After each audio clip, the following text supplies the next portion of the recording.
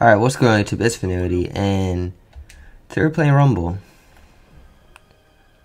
Something I haven't played in a little bit, but it's the Crucible Daily today, so I think we're going to give it a try. Also using a touch of Malice for the first time. Not sure how this is going to go. Okay, won that gunfight. I forgot I was using a sniper for a second. Okay.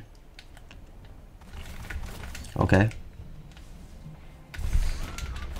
Okay, I lost that gunfight. That was intense, but so I want to talk to you guys today about the Crucible Meta right now.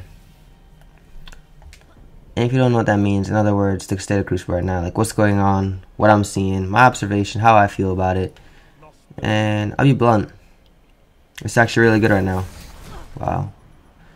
There's a lot more diversity in the weapons right now compared to like during House of Wolves, where all you saw was, you know, Thorn, the Messenger, the stereotypical usual weapons.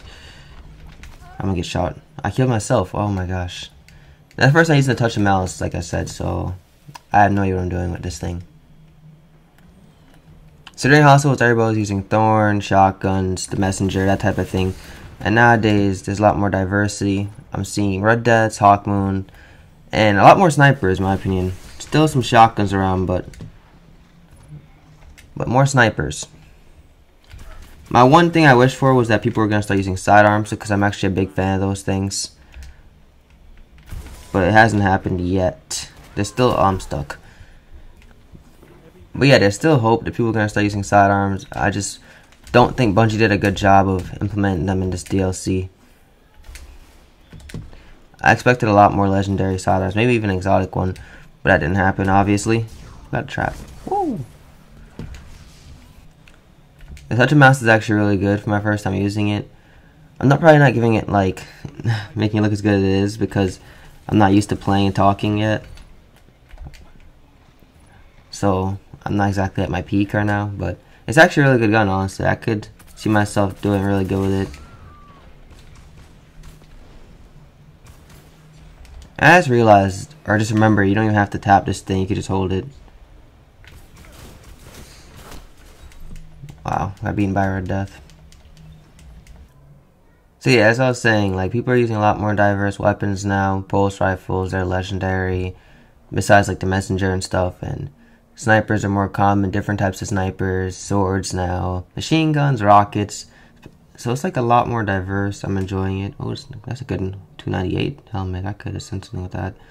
But yeah, as I was saying, it's changed a lot, and it's actually really good. I give props to Bungie on their weapon balancing, because there will always be those dominant weapons, in my opinion, like Red Death, Hawkmoon, for example. You know, snipers are always going to be dominant, because, you know, one shot to the head, if you're good with it. But they did a good job of finding ways to make us want to use a lot of different weapons. As you can see, my inventory right now, Touch Malice I just got. I use my Red Death, Hawkmoon, Bullion Gemini. These are like my go-tos right now. And I would have more in my inventory, but obviously I can't hold everything. I try to hold space for engrams too. That's another thing. Getting thrown into games, like I just got thrown into a game, is really, really, really annoying. I know it's not like the worst case scenario, because it could be actually way worse. But it's still really annoying, because it throws me off, honestly. Because spawn's already changing up. The other team is doing stuff I'm not used to, because I just got in here.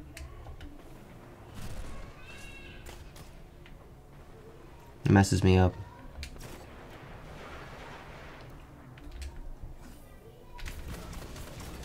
Man, that's annoying. I hear people do that. They just poke their head out, you barely even shot them, and they're gone. At least he came back. But yeah, the most common weapons I'm seeing in the Taken King so far, Red Death and Hawkmoon probably. Everything else is kind of diverse. I see Monte Carlo, I see the Last Word occasionally. I see Bullion Gemini occasionally, but mostly Red Death and Hawkmoon. Those are the ones I probably see the most.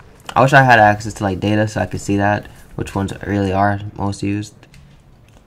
I really feel like sidearms are slept on, especially the Havoc Pigeon, because it's like probably the best sidearm in the game. It probably is. I don't see anything better. But yeah, I feel like they're really slept on. I wish more people gave them a try, because they probably want to drop their shotguns, and some people ride their snipers for it, because it's actually really good.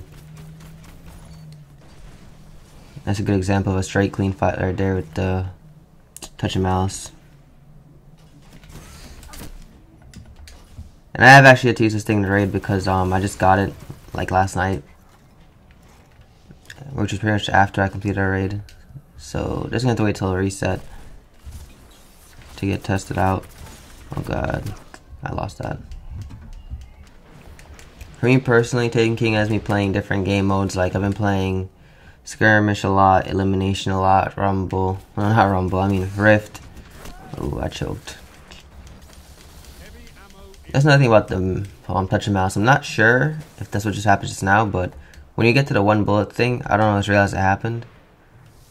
So I think it'd be nice to have a high recovery with your class when you're using it for when you damage yourself a lot. I choked, yeah.